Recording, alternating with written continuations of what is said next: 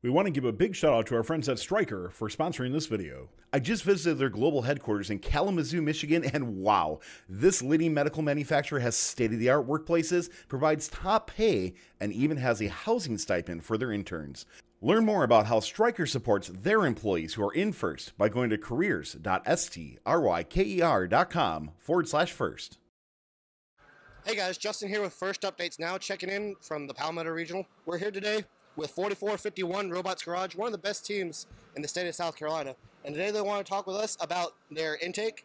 They want to talk about their limelight, how it automatically tracks the target all across the field. And they want to talk to us a little bit about their autonomous. The first thing I want to talk about in a robot is our intake. It flops up normally at the beginning of the match, and then when we need to deploy it, we have some pneumatic cylinders that push it out and flop it down. One controller. And it just flops right out, and it can spin the suck-up balls.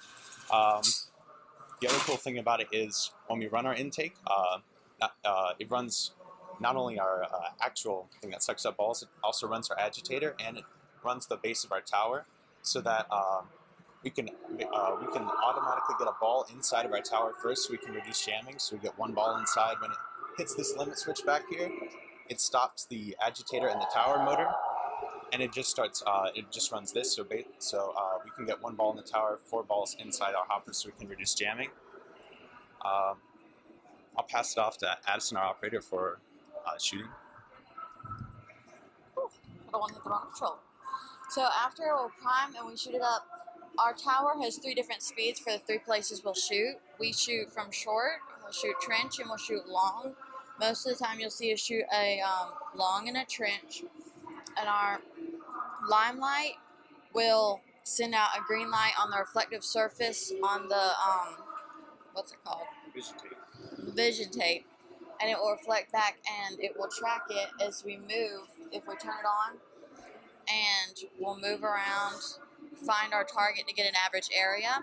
And then as we're moving, it will watch the target so that we'll have full aim. Yeah, and it allows us to play well against defense this year, because we have 4 Falcon 500s in our drive base, as well as 6-inch pneumatic tires. So we really wanted to play around defense because we thought we might have to go against that this year. So not only do we have that in our drive base, but the turret being able to rotate 180 degrees forward to back and use the limelight to automatically track really allows us to play against anyone who wants to try and push us around. We have different pipelines. We have one short pipeline from around the front end of the field, and we have one long pipeline in case we want to do some long shooting. We can shoot from the 10-foot initiation line, the trench, and from behind the color wheel if we need to. We also, for our autonomous modes, we have 3 of them. We have one where we shoot 3, and then we pick up 3 from the trench, and then shoot those. So we have a 6-ball. We have one where we shoot 3 from shoot 3, back up, pick up 2 from the shield generator, and then shoot 2 from there. And then we have one where we shoot 3 and just back up. So we're very diverse in our autonomous, and it's very consistent so far in use of this competition. I wanted to show you guys one more thing. Pretty cool little tribute to Woody Flowers here.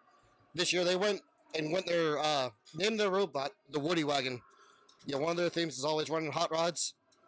Today they got the Woody Wagon on the robot. So once again, checking in with ROBOTZ Garage 4451. Thanks for watching. If you want more fun content, be sure to subscribe and ring the bell to be notified about our latest videos. You can also directly help support Fun by visiting our Patreon at patreon.com/firstupdatesnow or by subscribing at twitch.tv/firstupdatesnow.